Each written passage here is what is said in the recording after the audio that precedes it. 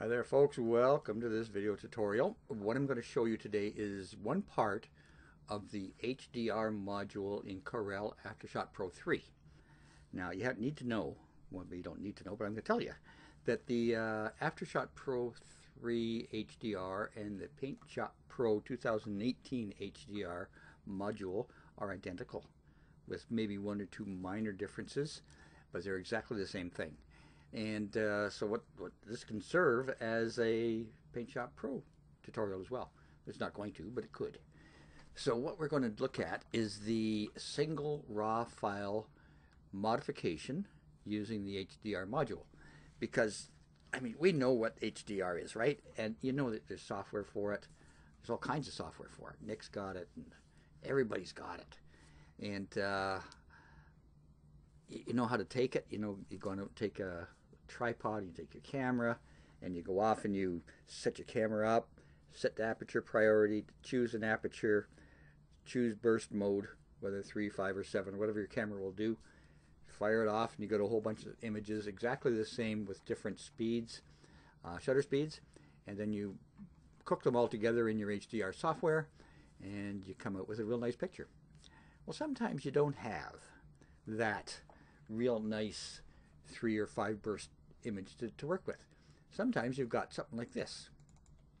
Okay, this one was taken in 2008, and at that point I think HDR was just kind of like brand new, and you know, I didn't know anything about it then.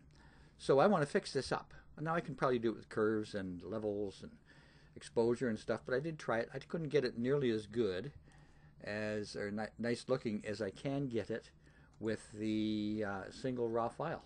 You see, it is a raw file. It's an ORF, Olympic raw file. So this is what you do. You right click on it, edit with AfterShot HDR, single raw photo. La da da. Kind of nice. Get this screen that tells you everything about doing it with a single raw. Close it down. It'll bring it up here. Now I'm going to use this as my center correct image exposure. And if I make these adjustments here for an Olympus file, that's the camera response curve, whatever the heck that does. EV interval is 1, and my center exposure is this one, so there's no change there. Hit split photo, and voila, I do have a 3 burst image now. There's dark, medium, light. I don't like it. It's not enough. So I'm going to go down here, and I'm going to go to -1. Split photo. So what you see is you can change things. It's not like in your camera where you've taken the images and you say, oh, I didn't do that right. No, you can go back and you can change this. Now I'm kind of thinking this is a bit too dark. That is the -1, that's the center, that's still kind of dark, and that's the light. So let's modify this bit. Let's go there. Okay. And okay, those 3 seem to be balanced better. Now we're going to hit process. So the single raw file feature is finished now. Now we are into the HDR adjustments, and the next screen is the fine adjustments, and they're exactly the same whether you're using a burst or a single raw file. Okay? So everything I do from here on is just like using an HDR software. Okay, so you got these preview results on, and we've got the presets. We've got a bunch of presets, so let's take a look at them. That one's okay. And each one of them you can check out the black and white. And I need to know, you need to know that I am a black and white hugger. I love black and white. So I always check it out. There's default 2, black and white. Kind of a nice grungy look to it. Let's go to default 3, color. Now that's getting kind of wild, isn't it? And if you want to see what the how the defaults or the previews are cooked up, you just go down here. And this one you've got high contrast, you got highlights up, midtones and shadows way down, and vibrancy is just up a little bit.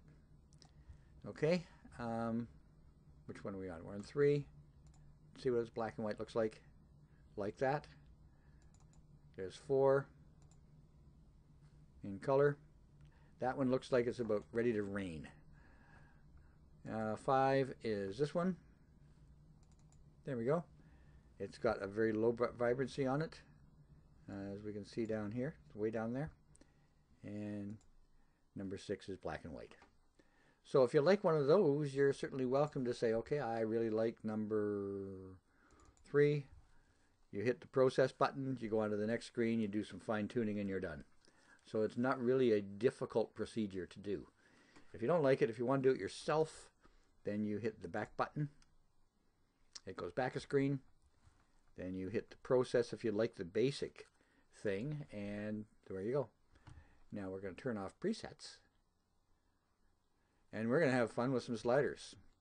Contrast. Let's move the contrast up. Yeah, let's take the highlights up a bit. Midtones down a bit, and the shadows down more. So at this point, there is nothing right or wrong. It's all to the taste of the person moving the sliders. In this case, it's me, and in some cases, it'll be you. Okay? So, I mean, that's a nice one. I can see what I like in black and white if I want. Okay? Other thing I can do is natural detail versus creative detail. Creative detail is that thing where you get the HDR kind of look to it. And again, you can look at this in black and white as well.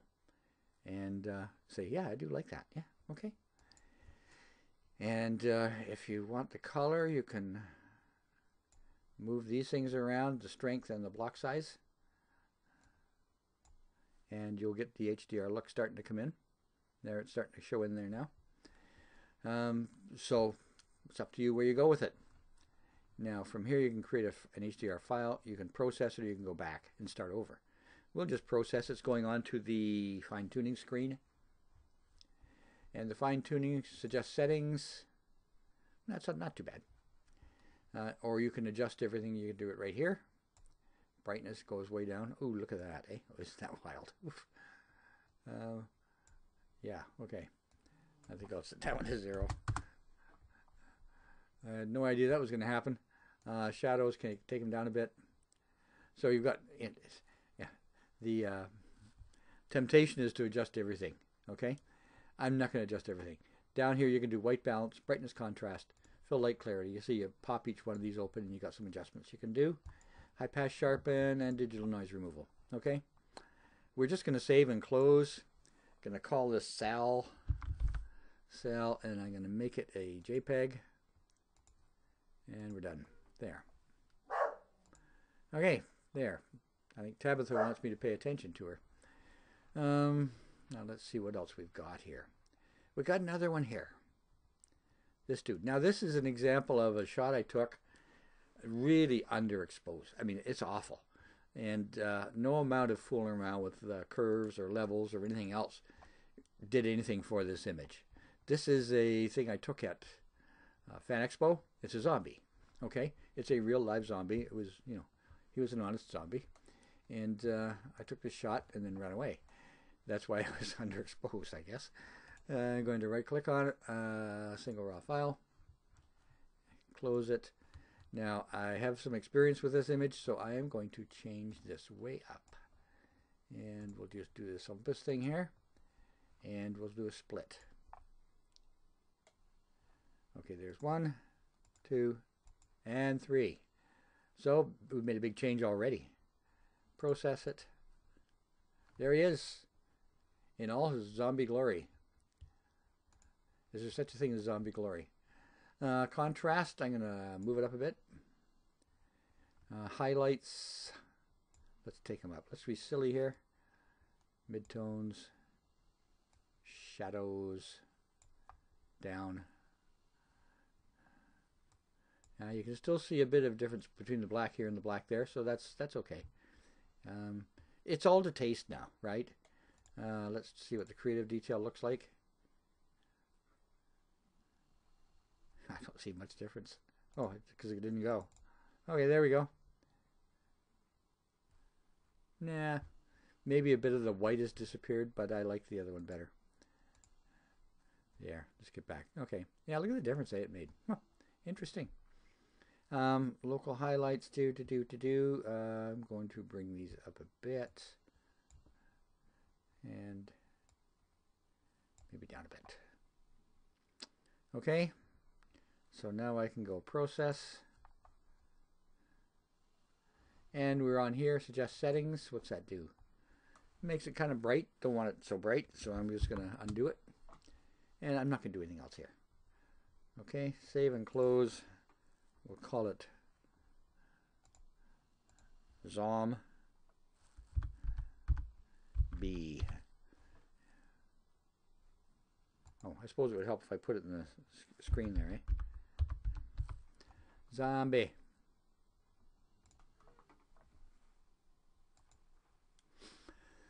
Okay, so now let's see what we've got here. Where are they? They don't show up quickly. Let's go to scans and come back again. There we go. Let's see now, where are they?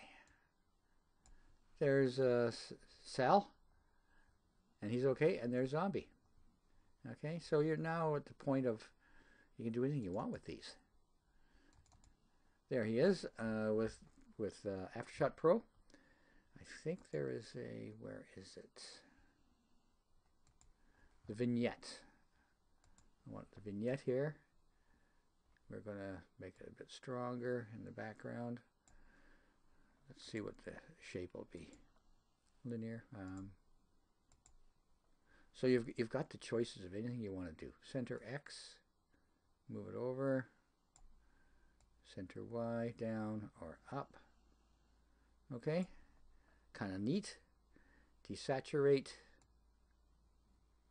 See, desaturate the background. Kind of interesting. So there's lots of things you can do with AfterShot Pro now. And it's just really a case of saying, oh, okay, I think I want to do this, or I want to do that, or I want to do the other thing. But I'm going to pretty much leave him the way he is. Of course, being a black and white guy, I do have to do that.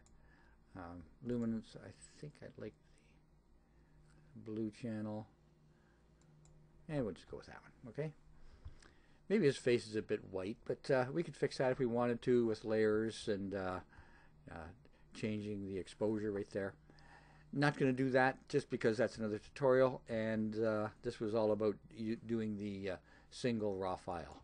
Okay, so that's kind of nice. So that's good for an underexposed one or overexposed one. This one's not too bad. Just very quickly run through it. Let's go back here. Mr. Thor is dying to get his part in here as well, and I'm going to do here, and we're going to take it exactly as it sets. Split the photo. Process. It's kind of washed out there. It does tend to wash things out right away at the beginning, but it's easy to fix it. Midtones down. Oops, let's get down here. There we go. The only problem with him is his hammer is a bit too bright. But it's nice to be able to quickly go through and save them and fix them all up, and you can have fun with this guy because his eyes are so intense. Process, and I'm not going to do anything here, just going to save him. We're going to call him Thor, and JPEG him. Okay, so that's what we can do. You can do an overexposed one, an underexposed one, even a good one if it's the only one you got and you want to expand it a little bit.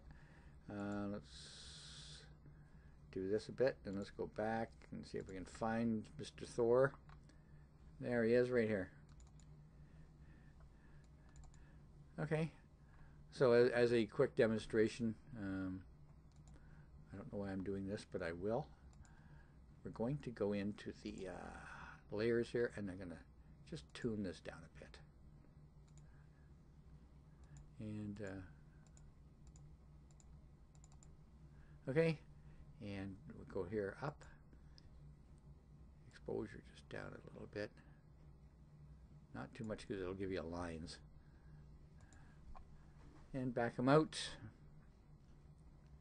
No, it's still a bit off, isn't it? So, yeah, that's a bit better. Okay, so you can see what you can do with it. There, you can see that's off and on the layer. So, have fun with this module, especially if you've got some raw files that aren't perfect, or even if they are pretty good. Have a go with it, because you can do some really cool things in here with AfterShot Pro and the single RAW file. So I appreciate your time. I hope you enjoyed this, and let me know if you have any questions. Thanks for watching. Bye now.